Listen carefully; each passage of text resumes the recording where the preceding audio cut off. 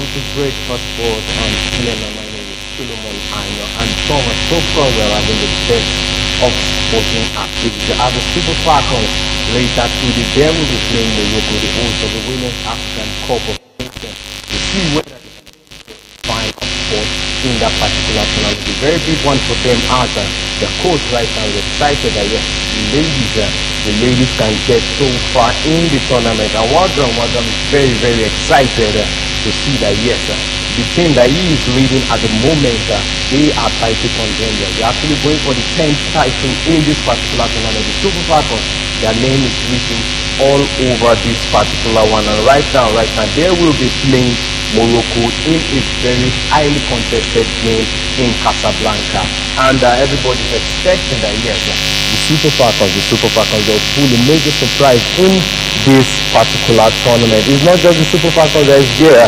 There's a likelihood of the Super Falcons playing the team that they played first in the tournament. We are talking about the Bayana of South Africa.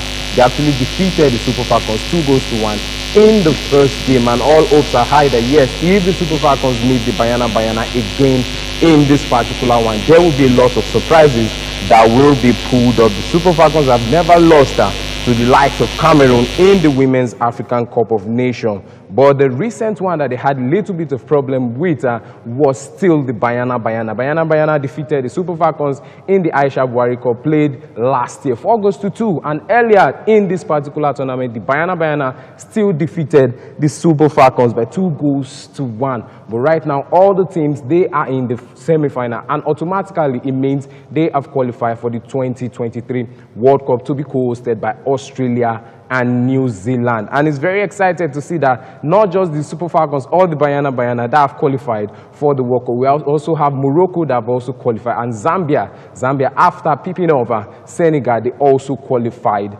for the World Cup. A much expectation on the necks of the Super Falcons, as we are all expecting that yes, there won't be a major challenge for them in the semi-final, and they will see their way all through to the final. The La Decima, as most people call it in European football, that is what they are aiming for. Well, more details of sports will be brought to you on Global Sport later in the day, where you get to know the information on what might stand against the Super Falcons and the advantages that they have against Morocco in that particular tournament, and also what the Bayana also have to offer against Zambia in this particular tournament. Well, a very big one for all the teams in the semi-final. Well, that's much we can take on Breakfast Sports on TMI. Join us by 11 for a more elaborate package on sports. Thanks for watching.